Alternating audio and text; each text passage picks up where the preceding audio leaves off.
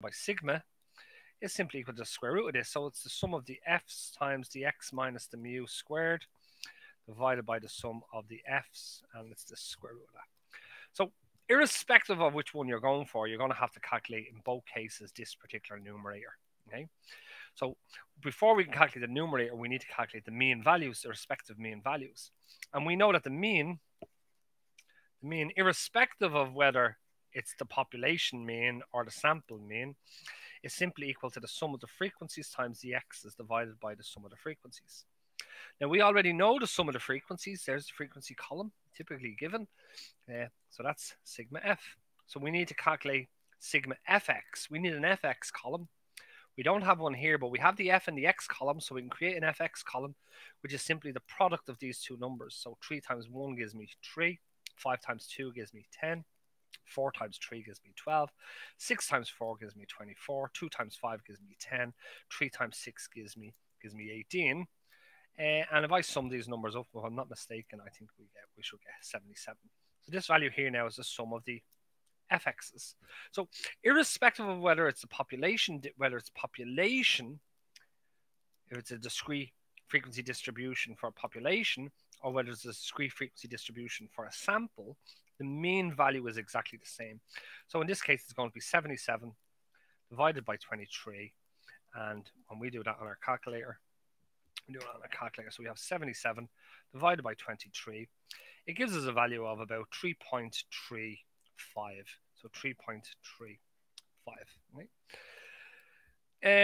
I'm actually just going to make this a little bit easier. And what I'm going to do is I'm just actually going to round this to 3. So this is approximately equal to 3. Just to keep this, we could carry the decimals around, but it's just that it gets a bit more messy. Yeah. And if you want to be more accurate, you would carry more decimals with you through the calculation.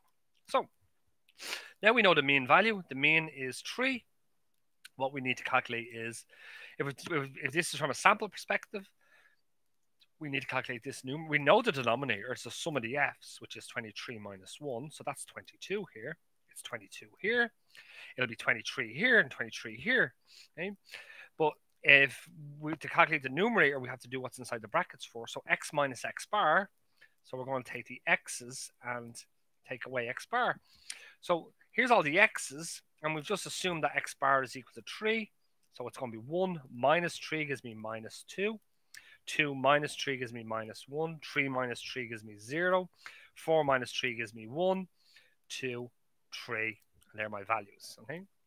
But we need the square. We need the square of those values. So we need to square those values. So minus 2 squared gives me 4, minus 1 squared gives me 1, 0 squared gives me 0, 1 squared is 1, 2 squared is 4, and 3 squared is 9. So we've just calculated this piece here. Okay, so now we need to multiply each one of them by f. So we're going to take the frequency columns values and multiply them by the x minus the x bar squared values. So the first one is 3 times 4 gives me 12, 5 times 1 gives me 5, 4 times 0 is 0, 6 times 1 is 6, 2 times 4 is 8, and 3 times 9 gives us 27. So let's just sum these up. What do we get? We get 7 and 8 is, 7 and 8 is 15, and 6 is 21, and 5 is 26, and 2 is 28. So put down the 8, carry the 2. 2 plus 2 is 4, plus 1 gives us 5. So we get 58 here. This value is the sum of this column. So this is the sum of the frequencies times the x minus the x bar squared values. So now we can calculate the variance. Okay, so let me just maybe move this across here.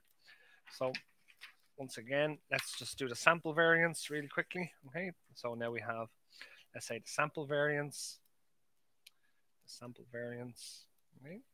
Well, the sample variance, s squared, is the sum of the frequencies times the x minus the x bar squared divided by the sum of the frequencies minus 1. So s squared is equal to, well, we've just calculated what the sum of the frequencies times the x minus x bar squared values are. It's 58, which needs to be divided by the sum of the f's, which is 23 minus 1. So it's 58 divided by 22, which goes in about 2 point something times. So what's that? That's 58 divided by 22, gives a value of 2.